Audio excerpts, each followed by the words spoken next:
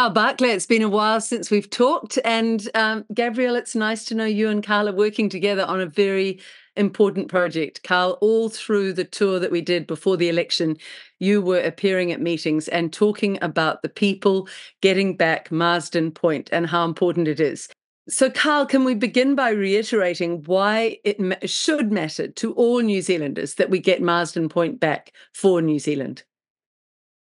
Well, Marsden Point was built in 1962 to give us fuel security, and it's the only refinery we had, and it gave us 68% of our petrol and diesel and 89% of our jet fuel and 120,000 tonne of bitumen, CO2 and sulphur. So it's crazy to have it closed down. We're too far away from anywhere to be reliant on what we've got now, which is totally shipping our finished product in here.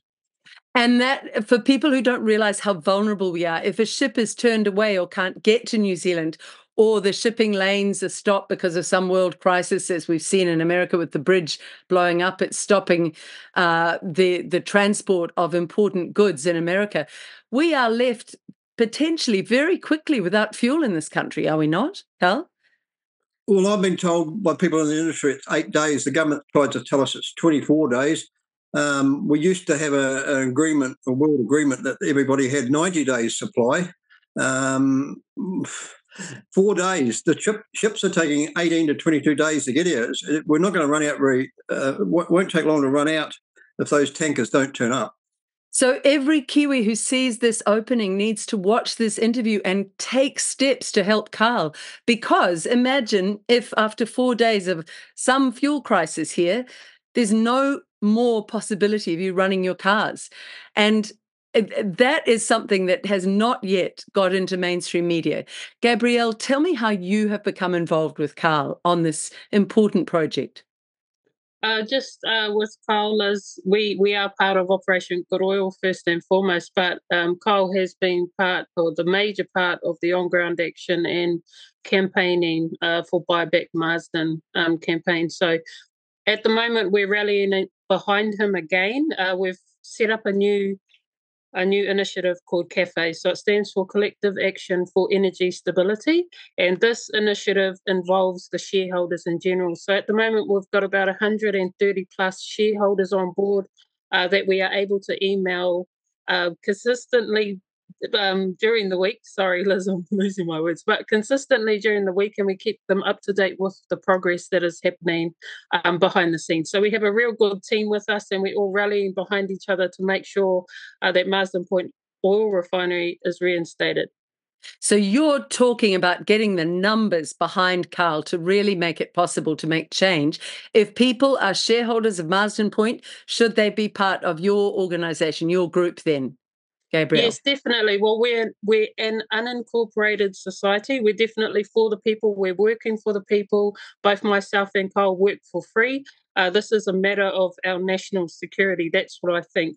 Our national fuel security. So this is something that our entire country needs to get on board. All of our general public need to realise what is happening behind the scenes in regard to our fuel security. And I just want to mention, Liz, it's recently became a geopolitical issue. What is happening overseas with the Russian refineries is now going to affect us as a whole. So them becoming an import terminal, channel infrastructure, and what is happening in Russia in regard to the oil refineries is now, I think, in my personal opinion, about to affect us majorly.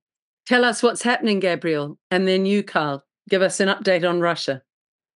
Yeah, so Liz, this was a report made online. It was a statement put out. It just says, New York, April 3rd, oil prices settled at their highest levels since late October on Wednesday, as investors worried about supply disruptions from a worsening geopolitical landscape, although a jump in US crude oil inventories eased some of those concerns. So this has definitely got to do with what's happening in Russia. Obviously, I think we mainly rely on the Asian refineries now. So I think Karl can sort of update you on that part. Karl, can you tell us a bit more? Where are we sourcing our product from? And I know you have told me previously, it's very much less quality than the New Zealand products that we used to have when Marsden Point was operational. If there's an issue with getting crude oil from Russia, I think the Asian refineries might struggle to keep up their production levels because a lot of the crude oil is coming out of Russia. Goodness me. And from the Arabs with the Suez Canal and all around that area, if there's conflicts, they're not going to have the crude oil. We're not going to have the finished product here. We don't have a storage of crude oil in a refinery to carry us on. We can't turn on to using more of New Zealand's crude oil because we don't have a refinery to turn on. So they'll put us in a really tricky position. The government and the management that are running Channel Infrastructure now. That's why I need to be on the board and Daniel needs to be on the board so we can actually turn this thing around. We need to stop them from destroying the place and turn it around. Just to sheet that important point home. So oil will come to somewhere in Asia where it might be refined, where it used to be refined very efficiently here in New Zealand at Marsden Point. Now the refinery in Asia is substandard, is it not, Karl? The product we get is substandard. I'm getting that from a lot of people. Yes, there's lots of reports of there was a car dealer in Wellington who's got 50-odd cars he fills up. He's had one that cost him $800 to repair. It had issues with the fuel. A lot of dirt that used to be refined away at Marsden Point can be in the product. That's another whole interview, and we have covered that off earlier, but let's move to the substance of today. So as you say, you want to get on that board with Daniel Rurik, is that correct? That's right, yep. Okay, so what's that going to involve and how can people get involved, Karl? Everybody that's a shareholder to vote for us, either for a proxy vote or online when they get the chance, will come to Wellington to the Cape Town and join us at the AGM, or it's what they call it, Annual Shareholders Meeting, ASM. When is that? What date is that? 30th of April. I think it's a Tuesday. Tuesday, the 30th of April at 2:00. I think that's the time, yeah. Okay, and what sort of resistance are you getting, both of you, standing for the Marsden Point board? Well, I can't believe it. They've actually printed a document out already that's on the NZX, if you look into it, and I can send you the link to it so you can go right to it. And it talks about our nominations and experience we've got.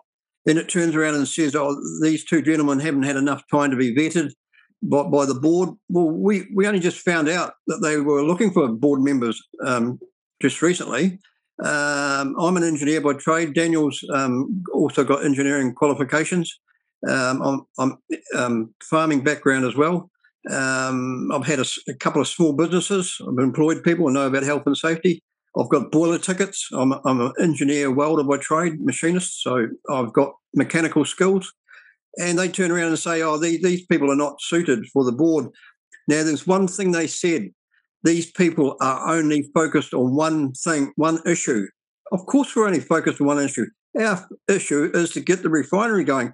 They've got other harebrained schemes of solar farms and other things, making bio-aviation fuel and stuff like that. The market doesn't want it.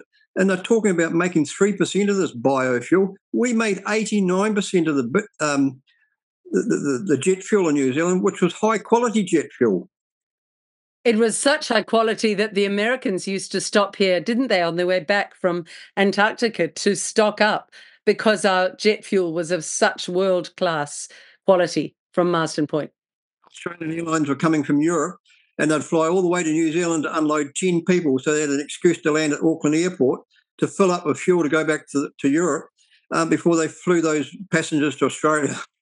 So they who are the other people on the board, Karl? Who are the people that you're up against? Are these absolute acolytes of Labour and now National? Do we know who the other people are? Are they sellouts to the World Economic Forum agenda to run down fuel in countries around the world and stop the ability of people to be free in their cars? Who are they? Have you researched them? No, I haven't had bothered doing that. So I've got other things to do. But if you look at who's on the board now and who was on the board prior to them starting to wind this thing up, there's Andrew Brewer that's been there in the background for a while. He was running it before Naomi James came and finally closed the place down and decommissioned it. He's now back on the board. He's also tied up with Z Energy, which is now owned by Ampol Australia. The condition of the refinery closed down was that the government sold Z Energy to Ampol Australia, and the conditions of purchase was you close our refinery down. So there's too many conflicts of interest. If these people aren't tied up with the WHO or the WEF, I'd be very surprised. They're all young academics. So it's really important we get someone real on this board, Gabrielle, isn't it? How can New Zealanders get behind it? Is it a matter of many of us taking out shares and getting along to that meeting on the 30th of April and demanding that Karl and Daniel be on the board? What do you suggest, Gabrielle? At the moment, Liz, I think it is important for us to get the word out there that there is Karl and Daniel standing in for us. In regard to our national fuel security, this is what we need at this very moment. We actually needed this 2 years ago for that refinery to be operational. And if we can't get it operational again, then there needs to be a new refinery, an updated refinery put in place. And as we know, Winston Peters and Shane Jones have been very vocal about the issue, but all they've come out with to date is that they will be putting in place an inquiry in the latter part of the year. By then, it's too late. If people do not already know, the hydrocracker, which is one of the most important pieces of infrastructure in regard to Marsden Point oil refinery, will be or is planned to be sold off to Cedra Energy by July 7th, 2024. So this is what we are here to hopefully stop, Liz, and we've got plans in place to hopefully make that happen. Tell us why the hydrocracker matters so much, Karl. It's the start of the process. It's where the oil goes into and starts the boiling process. And as it goes higher up the column, it starts off at diesel, becomes jet fuel, and then carries on to become petrol and naphtha at the top. And what's left at the bottom is a residue, which this is one thing they closed down 2 years before they shut the refinery down, was the bitumen plant, and it extracts the oil out of the residue at the bottom, which gives us bitumen. And our bitumen at the moment that's imported is washing away in the heavy rains. It's seriously substandard as well. So New Zealand seems to be losing every which way out of what's been done since Jacinda Ardern closed down this refinery, Gabrielle. What can people do to really get behind it in big numbers now? Definitely, we need to push the word out, Liz, for everyone to become shareholders because that's where it starts. In order to have a say in what happens with Channel Infrastructure and the refinery itself moving forward, we need to become shareholders so that we have the power to vote. This is what is happening right now. Channel Infrastructure is a public company, but again, I believe the government have sort of deserted us as a people and left it in the hands of major oil companies. So what Karl was saying before about Andrew Brewer. He is part of the directorship for Ampol Australia. So we are seeing people on the board of directors that have vested interest. I think that's what it's called. But they are working for these big oil companies behind the scenes. We do not have those motivations. We only have motivations for the people and for the right thing to do for our nation, for our country. This is where we stand. So I know Karl Barkley and Daniel Rurik are the two best options for nominees or elected nominees for the Board of Directors for Channel Infrastructure New Zealand. I can vouch for Karl, who I know well from his loyalty coming through the country before the election. He's given up. I'm sorry to talk about you in the third person, Karl, but Gabrielle, he's given up everything. He's been living at times in cold cars and in park grounds where he'll park up at night so he can do a meeting in that town the next day, trying to make Kiwis wake up and care. That is a man putting everything he has on the line for this country, isn't it, Gabrielle? Yes, and it's very hard to watch sometimes, Liz. I mean, here's a man that is dedicating his life to make sure we get what we need as New Zealanders. So again, working for free, working from the goodness of his heart, but I think he knows why we're doing this, not just for our people, but for our children. So first and foremost, we need to make sure that our children and their future is secure, because at the moment, we have no oil refinery and we can't rely on EVs or anything else that they've said will be viable, because it's just not. It's just a pipe dream in my eyes. Carl, I would put a call out to our farmers who won't be able to run their farms if they can't get access to good fuel.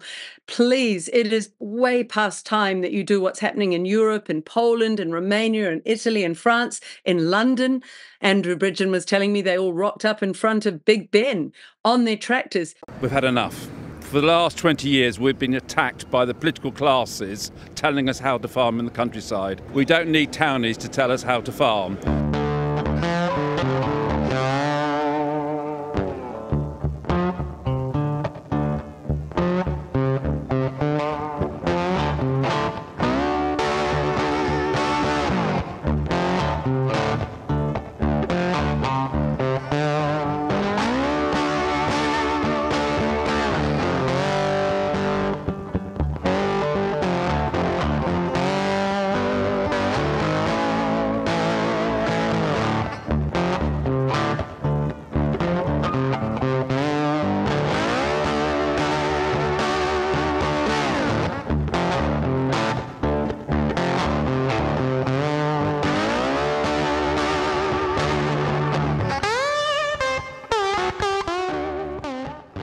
The farmers need to come to this meeting in Wellington on their tractors on the 30th of April and get off and support you, don't they, Carl?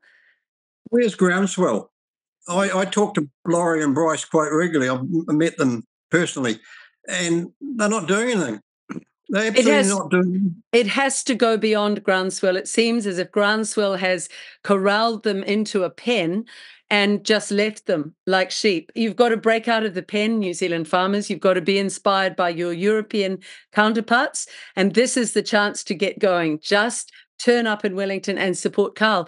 But Carl, what about buying of shares? What do people do if they want to sign up and get enough shares to vote for you and Daniel at this upcoming meeting at the end of the month?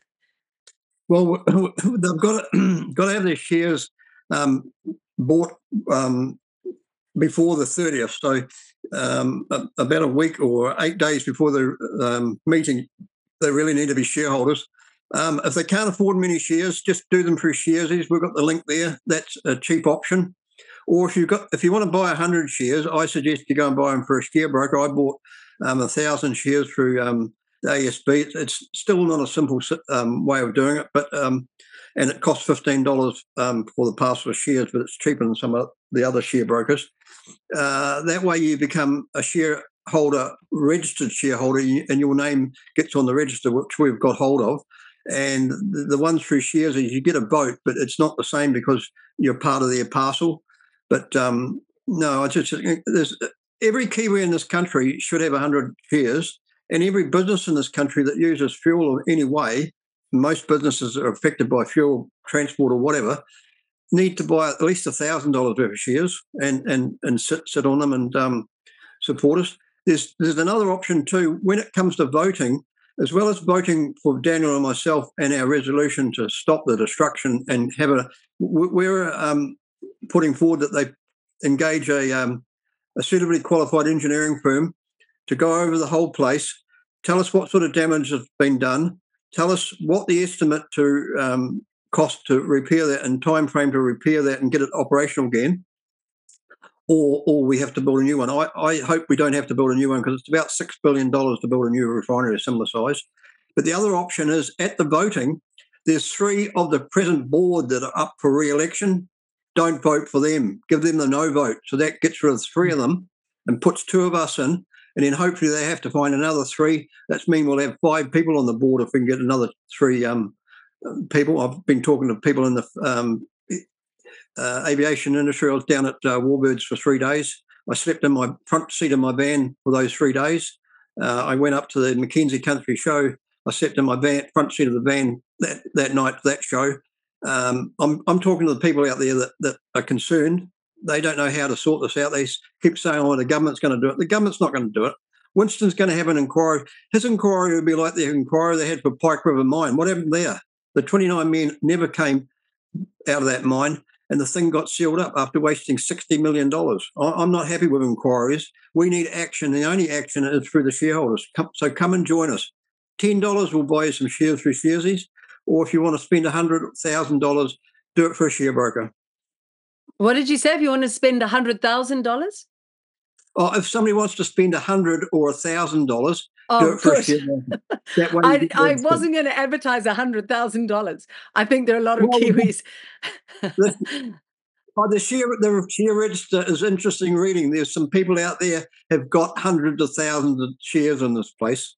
Yeah, for all the wealthy ones, and there are a lot of farmers who still have family wealth. It's going to benefit you to buy $100 or $1,000 worth of shares, or if you can, $100,000 worth of shares, whatever you can afford. What you're saying, Karl, is spend what you can to get the shares you can to be able to have a say. Is that correct? Well, before Christmas, I had the figures came out that the public listing, the general public shareholding was at 46%. And now we're over 51.5. We were up to 52.7, but it's dropped back slightly. But we're still over that 51%, which means we're the controlling shareholders. So I wanted to lift that figure up to 60, maybe 70, 75%. So we've really got the control and can push some of the oil industry people out of the industry. They shouldn't be there. They shouldn't be controlling it. Before, when they were running it as an oil refinery, they were getting the refining done cheaper than they should have been. And they were supplying the oil to the oil refinery. The oil refinery should have been the purchaser of the crude product and be selling the finished product to them. They were screwing us in all different directions. It's absolutely appalling, the corruption in New Zealand.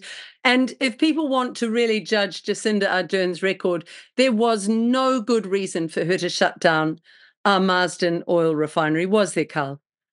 Well, they had an issue that they'd got rid of the bitumen plant, so that took a lot of their revenue away. They could have doubled the price of their bitumen. They could have even tripled the price of their bitumen and still been the same price as what this rubbish is.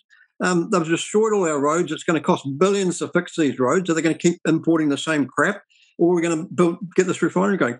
And then we had COVID come along, and there was no air travel, so the 89% of the jet fuel, which was a big earner for them as well, and diesel, because nothing was happening, disappeared. It only disappeared for a short period of time before New Zealand got cranking again. But in that time frame, they could have opted to go into their maintenance mode. They could have done what they did when they closed the place down and washed it up and got in and done some maintenance that would have had them set ready to go again. It's just crazy. They chose to close this thing down. They engineered to close this thing down. It didn't close down because it was uneconomical, because at the end of the day, you pay what you pay in the fuel tank at the service station. And if we haven't got an oil refinery here that's on our shores that can recycle stuff, that can reblend it if the 30% that was coming in from the other suppliers is out of spec, Marsden Point was able to do that. And Craig's talked about that before in some of the interviews you've had. I'm talking to Plasback and the people with the plastic industry in New Zealand. We could recycle all the plastic waste in New Zealand back into diesel and re-refine it at Marsden Point and run our fleet on our rubbish. None of the plastic should have to go to rubbish dump. It could go back for a process and end up back at Marsden Point. You make so many good points, and we will add the previous interviews underneath this piece as well that we've done.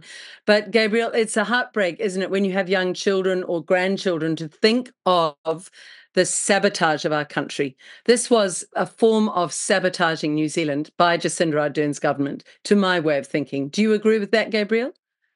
100%, Ms. And from what we've just recently found out, it will be coming out in a report very shortly. So Operation Goodwill, headed by Levi Wolf, will have our second report out by the end of the month, just in time for the ASM, the annual shareholders meeting on the 30th. So there are things happening in the background, Liz, and I will keep you up to date as we progress, but a lot of it is communication now, and definitely communicating with the company secretary of CHI, Chris Bogan.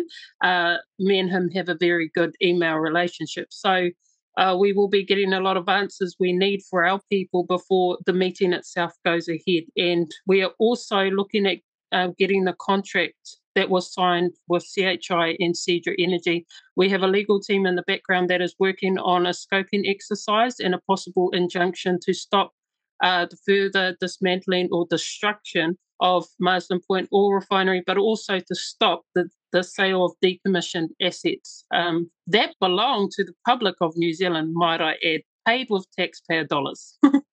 So could I say to all the very wealthy New Zealanders out there who love their Maseratis and your Lamborghinis and whatever other playthings you have, this is where you step up. You can really contribute to your country, because I think even the wealthiest are realizing their lifestyle is now in danger in New Zealand.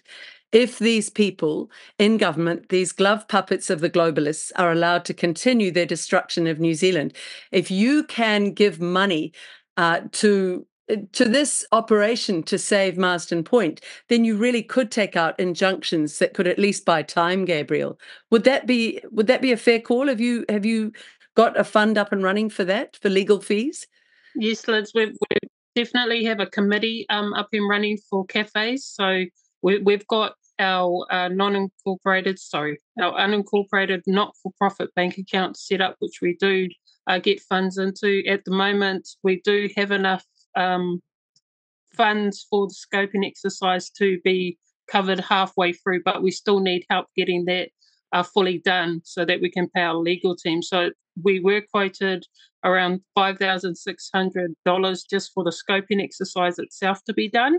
Our legal team have come back to us and said if they can find clauses in that contract that was signed with CHI and Cedric Energy, we may not even have to go through with the entire injunction. So this is what we're looking at, making it easier for our people, but also making sure that the people that are doing the work for us, because they are lawyers, get paid what they are owed, because in essence, they're stepping in and helping us stop further destruction of the refinery itself.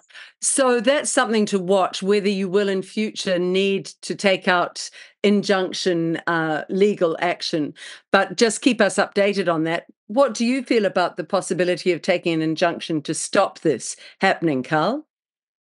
That was the avenue we were looking for to start with. We were hoping that Winston Peters or somebody like that would have engaged in that in their first 100 days, but they haven't bothered. We were quoted something like $100,000, maybe. Could be more. It's a lot of money, and it's a time frame that won't stop this. What we're proposing right now is through the board.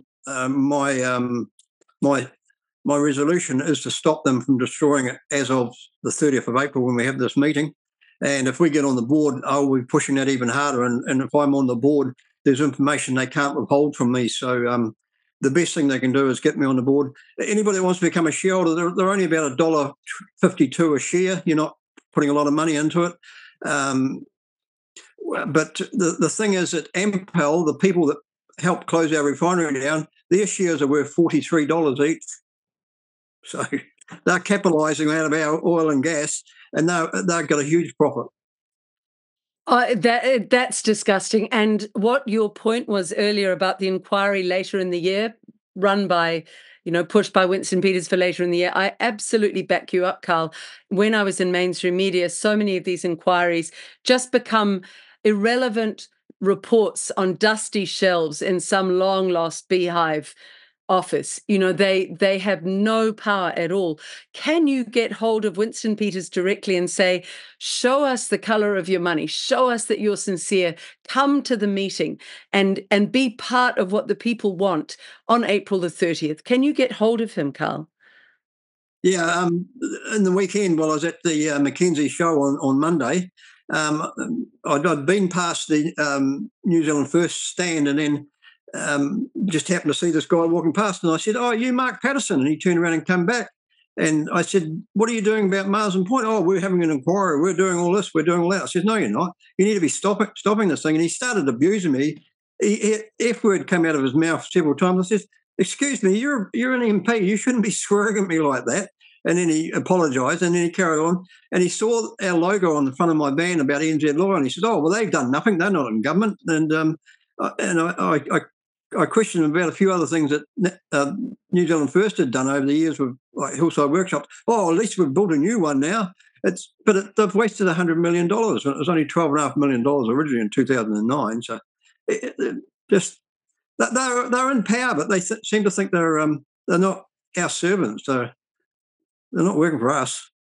And this was the point when Winston came through the Freedom Village. She said, it's terrible, these politicians are not listening to the people. Winston, again, so many appeals to you. Listen to Karl, contact him, be with the people on Marsden Point. He's got so many chances in his frankly, dotage, because he's in his old age now.